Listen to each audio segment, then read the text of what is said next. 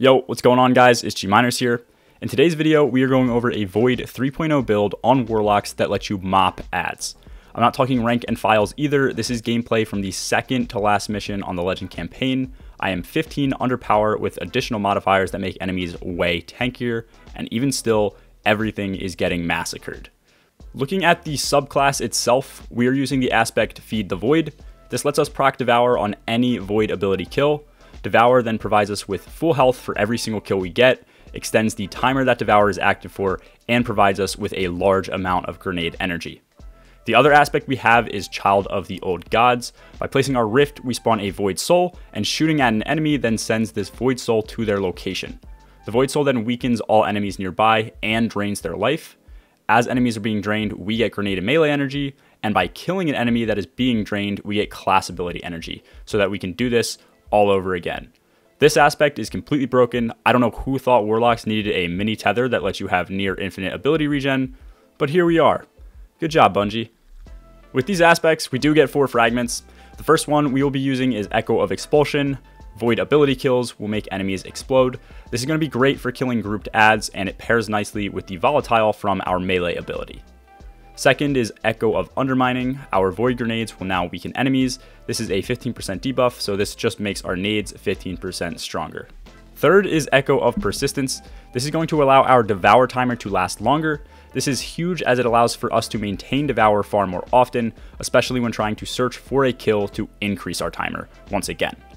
And then lastly, we are going to use Echo of Reprisal or Reprisal. While surrounded, we are going to get increased gains to our super when killing enemies.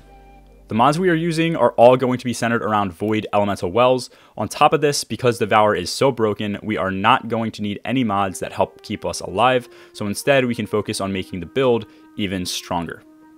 Real quick before I do go over these mods, if you found this video useful, don't forget to drop a like and sub down below. We are super close to 10k guys. Subbing is completely free, it helps me out a ton, and you can always unsub later. Mod number 1 is going to be Reaping Wellmaker.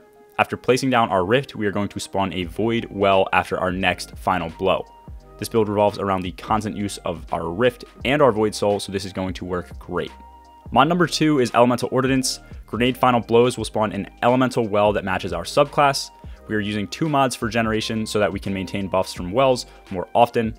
Once again, Devour gives us our grenade back after something like 4 or 5 kills, so this is going to be able to generate wells very, very often. Number 3 is Font of Might. By grabbing our Void Wells, we are going to get 10 seconds of a Void Weapon boost. This is going to increase all Void Weapon damage by 25%. I also prefer using the brand new Funnel Web Void SMG. I have a video on this, but my role has Frenzy, which is an additional 15% weapon boost at almost all times, so this quickly goes to a 43% total damage boost when I have Font of Might active. Mod 4 is Volatile Flow. This is a seasonal artifact mod at the final tier. By grabbing a Void Elemental Well, we are also going to get 15 seconds of volatile rounds. Everything we hit with a single bullet will become volatile. Upon death, they will explode, dealing damage to nearby enemies.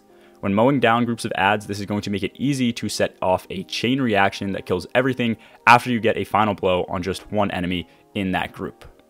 And then lastly, for increased super regen, we are going to be using Font of Wisdom. Grabbing Void Wells will give us increased intellect for 10 seconds.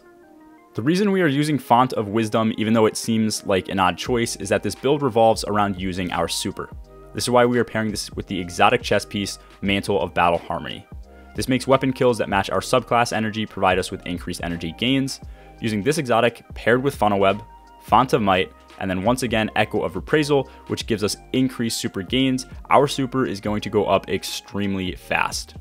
On top of this, I also like to use Harmonic Siphon that generates orbs for weapon kills that match my subclass. Grabbing these orbs will always be a nice boost to my super energy. Where this build all comes together is with the seasonal artifact mod Devouring Depths. My previous video covered this mod in detail and went over just how OP it is when using Nova Warp.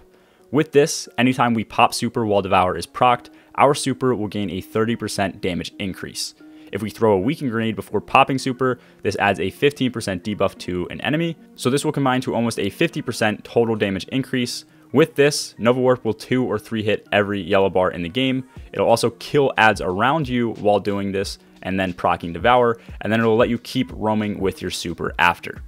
The gameplay I have is once again from the second to last mission on Legend difficulty. Enemies are weaker when playing solo compared to with multiple players, but I am still under power and additional modifiers still make these enemies tankier. The final part of the mission is by far the hardest. Tons of ads spawn at you while you are dealing with majors and multiple hive guardians. Even with all of this, the mission felt like a complete joke as this build just runs through everything. I feel like I keep saying this in all of my videos, but this might be one of the best builds I've made this season. There is nothing this build can't do, and even in something like a day one raid, supers and playstyles can be adjusted to make this outperform in every aspect. That is all for this video. Let me know your thoughts on the build in the comments below. Have a good one, guys. Peace.